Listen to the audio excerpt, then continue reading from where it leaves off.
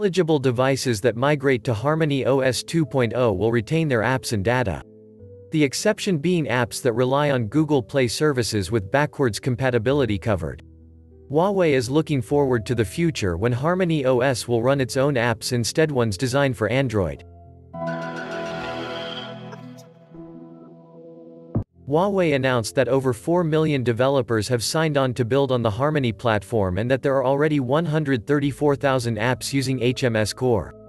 HMS Core itself keeps evolving, and yesterday's event saw the launch of version 6.0 with extended support for Huawei's cloud services. To increase those numbers, company launched the Huawei HMS Global Application Innovation Competition 2021. That invites developers to create innovative new apps based around HMS Core, HMS meaning Huawei Mobile Services. Since the name is quite a mouthful, in short it is known as Apps Up. Developers from China, Europe, Latin America, the Asia Pacific, the Middle East and Africa can participate.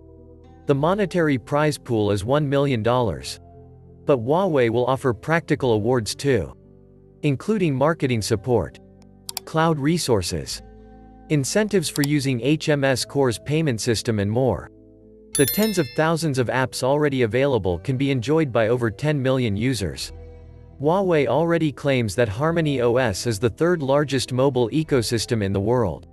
That may or may not be true, depending on how you count mobile ecosystems, e.g. iOS was on 100 million devices a couple of years ago. However, this is only stage 1 of the HarmonyOS 2.0 rollout to older models, which will extend into next year. And, of course, there are the devices that come with Harmony out of the box. Speaking of, the Huawei Watch 3 and 3 Pro are on sale in China as of today. The MatePad Pro 12.6, 2021, went on sale yesterday. I hope you enjoyed this video. Please share your opinion on this topic in the comments. And if you want to stay updated on the latest news in the world of technology, then don't forget to like and subscribe for more videos every day.